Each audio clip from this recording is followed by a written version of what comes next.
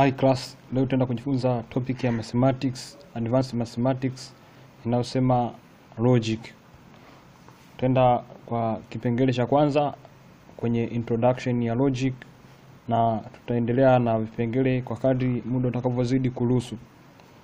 Kwa hiyo kusema logic in introduction, kwamba logic ni branch of science ambayo inadili na mambo ya reasoning, ambayo logic ni uwezo wa kufanya reasoning. Kwa hiyo kwenye upande wa logic kwenda kudili na statement, zile statement jinsi mtu zinavyoongelewa na zinavyokuwa constructed, kwamba zinaita logic, it is true or it is false statement. Kwa hiyo tutaenda kudili na mambo ya statement hapa kwenye topic ya logic. Tutaenda kudili na statement tukiziprove, tukifanya proofing ya statement kwamba it is either it is true or it is false. Kwa example of statement, kwamba definition ya statement kwanza. Statement sema is argument which is either true or false, kwamba it is an argument, is an argument which is either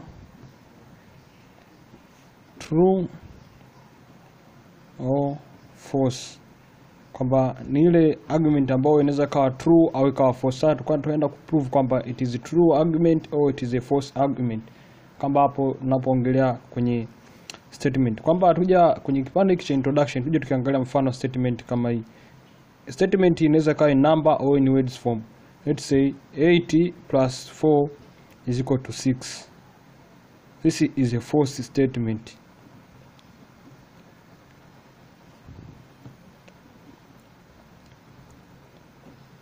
And let's say 6 plus 6 is equal to 12.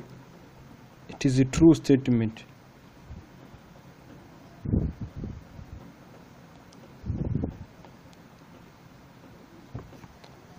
Also, if we say Tanzania is an African continent, Tanzania is an Africa continent.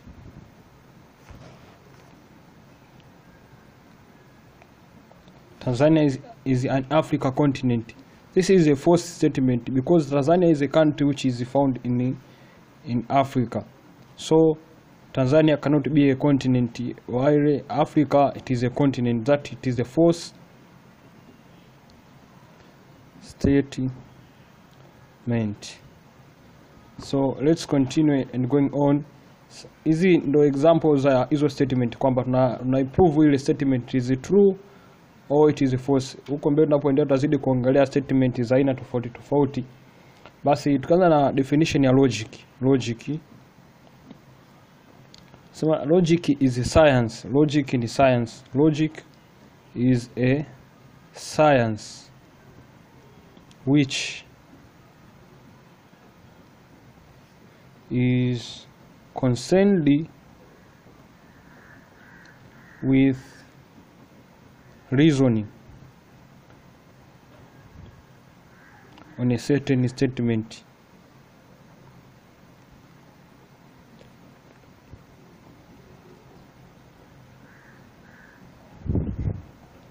That is the definition of logic, kwamba it is a science which is concerned or it is dealing with reasoning on a certain statement, kwamba ule uwezo na ile jinsi ya kufanya reasoning kwenye sentence ambayo umeiongea mtu, kwamba huyu mtoto anaongea ni ukweli au anaongea ni uongo, kwamba that is a science called logic. There are several symbols which we are going to see when I'm going to start to dealing with logic, kwamba hapa tuko na symbol ambazo ni muhimu sana uzijue. Alafu kutakuwa kuna jina, name, alafu kutakuwa kuna connective word.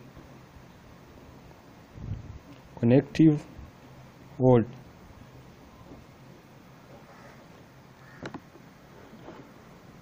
Connective word. That is a symbol, name, So let's draw the line here and here again.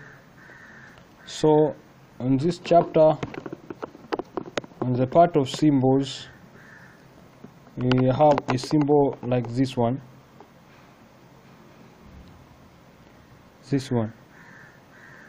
or you can write here, it neglects this one. It is in this form. It is like a approximation symbol, but it is a single line. This one, it is called the negation. Connective word, it is not. Jina lake inamaanisha nini hiyo connective word? Kwa maana nyingine kwamba negation, it is not, inamaanisha not, kwamba it is true. Kiweka negation kwenye statement, it is not true. Kwa negation inamaanisha not. Kiweka negation ya statement fulani, kama hapa tukisema negation ya hii hapa, tukiwekewa negation hapa, symbol tunaiandika kwa huku nyuma kwenye logic ya negation. Tukiweka negation ya Tanzania is African continent, tukiwekea negation hii statement itakuja kuwa Africa is a Tanzanian continent. Kwa hiyo inafanya negation kinyume, kwa lugha rahisi negation ni kinyume, opposite. Kuja kwenye symbol nyingine ambayo nasema conjunction, jina lake inaitwa conjunction. Conjunction inakuwa kwenye symbol kama hii, alafu inamaanisha end. Alafu unaja kwenye symbol nyingine unajua kuziona huko nyuma, nyingine inaitwa disconjunction, opposite ya conjunction, disconjunction. Yenyewe inakuwa ni symbol V, alafu inamaanisha O. Alafu tukija inaitwa implication or conditional. Implication implies implication inakuwa na symbol ya mshale, unakuwa umeelekea hivi kwamba this one implies this one, this condition implies this condition. Inakuwa inamaanisha kwamba maana ya kwanza ni implies, kwamba vinafanana, au inamaanisha if a certain statement then, kwamba inakuwa kwenye zile dependent statement ambayo zinategemea a certain condition to occur.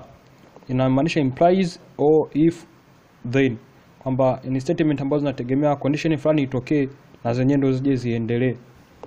Kwamba tukija kipengele, tukija kwenye symbol ya mwisho hapo, tutakuja kukuta symbol fulani inaitwa double implication. Hiyo ni kwa lugha rahisi, lakini jina lake kabisa yenyewe inaitwa biconditional au equivalent. Hapo ngala biconditional inakuwa na symbol ya double implication hivyo, inaitwa biconditional. Yani biconditional, bi means two, kwa biconditional kuna conditional mbili, biconditional.